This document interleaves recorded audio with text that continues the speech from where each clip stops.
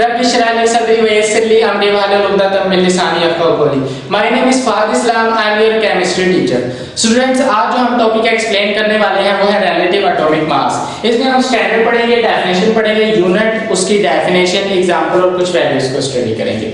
तो स्टूडेंट्स, अगर हम इस रिलेटिव एटॉमिक मास में रिलेटिव के लफ्ज पे आए कि रिलेटिव का मतलब क्या है, इसका मतलब है स्टूडेंट्स मुवाजना करना। ठीक है, मुवाजना करना किसका? एटॉमिक मासेस का।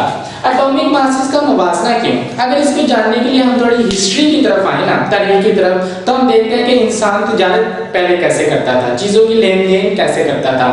हम जानते हैं कि पहले बाट नहीं हुआ करते थे, ठीक है, पहले स्टोन्स नहीं होते थे जिसको मापने के लिए इस्तेमाल किया जाता था कि ये चीज 1 किलो है तो इस हिसाब से दूसरे जो है वो 1 किलो हम कंसीडर करते थे। तो पहले कोई भी इंसान तिजारत करने जाता था तो कोई चीज अगर चावल दे रहा है, राइस दे रहा है, तो उसके बदले में उसको क्या मिल रहा है जी? व्हीट मिल रहा है, गंदम मिल रही है उतनी। तो कंपेयर करते थे, दोनों को रिलेट करते थे, इस तरह से लेन देन होता था। फिर क्या हुआ? फिर आपके पास जो है वो स्टोन्स आ गए, ठीक है, फिर स्टोन्स आ गए, स्टोन से हम जो है वो रिलेट करने लगे। हम एक तरफ क्या रखते हैं? एक तरफ हम स्टोन्स रखते हैं, ठीक है, 1 kilo, 2 kg, 3 kg, 5 kg, 10 kg, व्हाटसएवर, जितना भी हमने जो है वो मास स्टडी करना है, यहाँ पे जो है हम मास स्टडी करते हैं। आजकल अगर आप जाएं जो है वो शॉप पे आके ऐसे 1 kg शुगर दे दें तो आपको वो एक तरफ जो है वो स्टोन लगता है, या डिजिटल बैलेंस आ चुका है, वो 1 kg जो है उसने फिक्स किया होता है, पुट करता है और 1 kg के हिसाब से आपको शुगर फिक्स कर देता है। ये आपके पास क्या है स्टूडेंट्स? ये स्टैंडर्ड है जिससे हम किसी भी मास को, मैटर को, सब्सटेंस को हम क्या करते हैं? कैलकुलेट करते हैं with respect to some standard. इसी तरह हम एटॉमिक मासेस को भी क्या करते हैं? कैलकुलेट करते हैं with respect to some standard, लेकिन इनका स्टैंडर्ड आपस में ही इनके मासेस हैं। अच्छा, आपस में ही हम इन्हें रिलेट करते हैं एक दूसरे के मासेस से। ऐसा क्यों है? ऐसा इस वजह से क्योंकि हमारे पास एटम जो है वो बहुत छोटा है, ठीक है। एक एटम को कैलकुलेट करने के लिए, जो आम आंख से भी नहीं नजर आता, उसको कैलकुलेट करने के लिए हमारे पास कोई भी बैलेंस नहीं है, ठीक है, कोई भी फिजिकल बैलेंस नहीं है, कोई भी यूनिट नहीं है इतना छोटा कि जिसमें हम क्या कर सकें कि एटम के मास को कैलकुलेट कर सकें। तो इसलिए हम क्या करते हैं? इनके मासेस को, इनके एटॉमिक मासेस को रिलेट करते हैं आपस में। तो इसके लिए डेफिनेटली हमें इन्हीं के मासेस में से एक स्टैंडर्ड चुनना होगा, ठीक है, एक हमें स्टैंडर्ड बनाना होगा जिसके बरक्स हम दूसरों को क्या कर सके? कंपेयर कर सके। तो पहले क्या था? पहले हाइड्रोजन को स्टैंडर्ड बनाया गया, ऑक्सीजन को स्टैंडर्ड बनाया गया, लेकिन इनको रिप्लेस कर दिया गया फिर कार्बन 12 से। तो हम यहाँ लिखते हैं कि कार्बन 12 जो है 12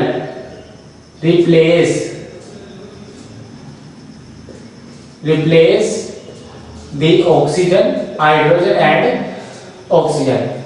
तो इसकी रीजन क्या है? क्योंकि जो हाइड्रोजन था ना, हाइड्रोजन की अगर बात करें तो ये गैस है और कंबस्टिबल है, तो इसको जो है कैरी करना और इसको इससे मुवाजना करना, इससे रिलेट करना दूसरे मासेस को मुश्किल काम है, ठीक है। इसके बाद ऑक्सीजन जो है वो भी एक गैस है, तो इसलिए हम कार्बन को क्या करते हैं? जो है रिप्लेस कर दिया हाइड्रोजन वालों ने, ठीक। तो कार्बन ने क्या कर दिया? रिप्लेस कर दिया इनको। अच्छा, अगर हम बात करें कि कार्बन ही को क्यों सिलेक्ट किया गया, अच्छा ये कार्बन जो 12 है ना, इसके बारे में अभी हम पढ़ते हैं, ठीक है, नेक्स्ट पॉइंट पे। अच्छा, why carbon 12? Why carbon 12? Carbon 12 क्यों? हमारे पास पीरियोडिक टेबल में बेशुमार एलिमेंट्स हैं, तो कार्बन 12 ही को क्यों सिलेक्ट किया गया? इसकी वजह क्या है? इसकी वजह यह है स्टूडेंट्स कि पहली बात ये स्टेबल है। ये क्या है? स्टेबल है, डिसइंटीग्रेट नहीं होता अपने डॉटर एलिमेंट्स में या किसी और एलिमेंट में या किसी और जो है वो एटम्स में जो है वो ट्रांसफर नहीं होता इतनी जल्दी। इसके अलावा मोर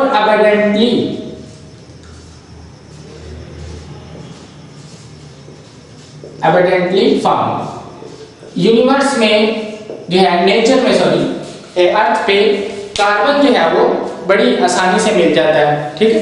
तो different types of compounds, organic compounds, products available हैं जिसमें कार्बन जो है वो बैकबोन है, carbon is the essential element. इसके अलावा जो है मोर abundant in carbon 12, 13 and 14। Students हम जानते हैं कार्बन के 3 आइसोटोप हैं, ठीक है। इसमें सबसे ज्यादा पाया जाने वाला जो है वो क्या है, कार्बन 12 है, ठीक है। और मोर अबंडेंटली फाउंड किसमें, ऑर्गेनिक कंपाउंड्स में, ऑर्गेनिक कंपाउंड्स में। जिस तरह हमारे पास मीथेन है, इथेन है, प्रोपेन है, अल्कीन्स हैं, अल्काइंस हैं, ठीक है। इस तरह ऑर्गेनिक कंपाउंड में कार्बन प्रेजेंट है और आइसोटोप में सबसे ज्यादा कार्बन प्रेजेंट है। इस वजह से हमने कार्बन को चूज किया। अच्छा, इसके बाद अगर हम बात करें कि अब हमने कार्बन के जो है वो 12, जो कार्बन 12 जो है हमने आइसोटोप चूज किया है, इससे हम कंपेयर करेंगे बाकी दूसरे एटॉमिक मासेस को, तो इसको हम कहते हैं रिलेटिव एटॉमिक मास। डेफिनेशन इसकी क्या है कि आपके पास कार्बन के एटम से जो है कंपेयर करते हैं अदर जो है एलिमेंट उनके एटम को, ठीक है, और उनके मासेस को कैलकुलेट कर देते हैं। इस तरह आपके पास ये क्या कहलाता है, relative atomic mass. The mass of an atom of an element compare किया किससे, कार्बन के एटम से, जो कि आपके पास क्या था, कार्बन 12 था, ठीक है। उसको हम क्या कहते हैं, आरएम, रिलेटिव एटॉमिक मास। अच्छा, इसके बाद इसका यूनिट क्या है, ठीक है, इसका यूनिट है एटॉमिक मास यूनिट। इसको स्टूडेंट्स AMU से भी लिखते हैं, ठीक है, एब्रिविएशन है शॉर्ट, एटॉमिक मास यूनिट। अगर हम इसकी डेफिनेशन करें ना, एटॉमिक मास यूनिट की डेफिनेशन, तो इसको समझने के लिए हम ये देखते हैं कि अभी हमने जो है ये स्टडी किया कि कार्बन 12 को हमने सिलेक्ट किया किसके लिए, एटॉमिक मासेस को कैलकुलेट करने के लिए रिलेटिव तरीके से, ठीक है। अब हम जब कैलकुलेट करते हैं तो कार्बन 12 को नहीं लेते, हम एक एटम में से एक हिस्से को लेते हैं।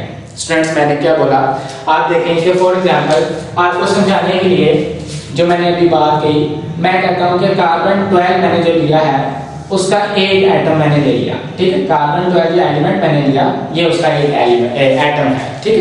सपोज तो मैंने इसके कितने हिस्से दिए, 12 हिस्से कर दिए, ठीक है, कितने हिस्से किए, 12 हिस्से कर दिए, और ये इसके 12 हिस्से हो गए।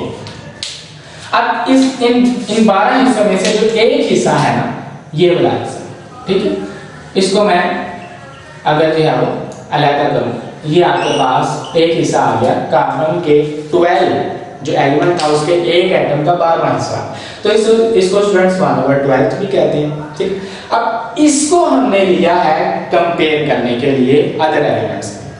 हमने तक क्या बात की कि हमने स्टैंडर्ड के लिए कार्बन 12 को चूज किया और उसके एक एटम को लिया, उसके 12 हिस्से किए और उसमें से एक पैच को, एक हिस्से को चूज किया जिसको हम यहाँ पे स्टैंडर्ड बनाएंगे, ठीक है, जिसको हम यहाँ पे क्या बनाएंगे, स्टैंडर्ड बनाएंगे। जैसे फॉर एग्जांपल मैं इस पैच को अगर यहाँ पे लिखूं तो ये आपके पास क्या बन गया, स्टैंडर्ड कार्बन 12 का एटम का 12वां हिस्सा। अब यहाँ पे हम डिफरेंट जो है वो आपके पास एटॉमिक मासेस को रखते जाएंगे और उनसे क्या करेंगे, कंपेयर करेंगे, समझने की बात है। अच्छा जी, तो इसको कहते हैं एटॉमिक मास यूनिट। एक पैच को हमने क्या कहा, एटॉमिक मास यूनिट। इसकी डेफिनेशन करें तो it is 1/12 of an atom of carbon 12। Carbon 12 के एक एटम का 12वां हिस्सा है 1/12। अच्छा, इसकी वैल्यू क्या है, 1 की वैल्यू क्या है, 1.66 × 10⁻27 किलोग्राम। ग्राम में कन्वर्ट करेंगे 10⁻³ से मल्टीप्लाई करते हैं, मिलीग्राम में कन्वर्ट करने के लिए मजीद 10⁻³ से मल्टीप्लाई करते हैं, क्योंकि ये आपके पास कन्वर्जन फैक्टर है 1 ग्राम 1000 ग्राम के एंड 1 ग्राम 1000 मिलीग्राम के। इसको हम पहले स्टडी करके हैं एटम के एविडेंस के जो है वो वीडियो में। ओके स्टूडेंट्स, इस वैल्यू कैसे आई है, इसको कैलकुलेट करने के लिए हमारे पास एक जो है वो कंसेप्ट है, थ्योरी है, उसको हम इंशाल्लाह जो है एक और वीडियो में एक्सप्लेन करेंगे अलग से। ओके, इसके बाद हमने क्या किया कि डिफरेंट एलिमेंट्स हैं उनके जो एटॉमिक मासेस जो हैं उनको कैलकुलेट किया है। बुक में आप देखेंगे टेबल भी होगा आपके पास। तो आपके पास हाइड्रोजन जो है उसका मास क्या है 1.008। इसका मतलब है कि हमने कार्बन के एटम के 12वें हिस्से का एक बैच जब कंपेयर किया हाइड्रोजन से तो वो बराबर आ गए, इक्वल हो गए। इसका मतलब है कि हाइड्रोजन 1 AMU के बराबर है। 1 AMU जो कि ये बैच का मास था। ओके, इसके बाद मैग्नीशियम। मैग्नीशियम का क्या है 24.306 अप्रोक्सीमेटली 24। तो अगर हम यहाँ पे 24 पैचेस प्लेस करें, ठीक है, कितने पैचेस प्लेस करें मल्टीप्लाई 24 और एक तरफ मैग्नीशियम का जो है वो एटम रखें। तो हमने क्या किया, एक तरफ मैग्नीशियम का एटम रखा और दूसरी तरफ पैचेस रखते गए हत्ता कि 24 पैच हो गए। तो हमारे पास दोनों जो है वो इक्वलाइज हो गए। इसका मतलब है कि मैग्नीशियम जो है वो 1 AMU का 24 है, ठीक है। 1 AMU क्या क्या है 24 है। इसी तरह आपके पास नियॉन क्या है 20, ठीक हो गया स्टूडेंट्स। ओके, तो अब यहाँ पे एक बात, एक आखिरी कंसेप्ट हम स्टडी करते हैं कि कार्बन जो है वो उसका क्या है 12 AMU। इसका मतलब है कि हमने एक पैच को इसमें रखा और कार्बन का एक एटम रखा, तो यहाँ पे 12 पैचेस रखे तो कार्बन के बराबर आ गए, ठीक हो गया स्टूडेंट्स। और हमने यहाँ पे कितने रखे थे मैग्नीशियम के लिए, मैग्नीशियम के लिए कितने रखे थे 24 और कार्बन के लिए कितने रखे 12।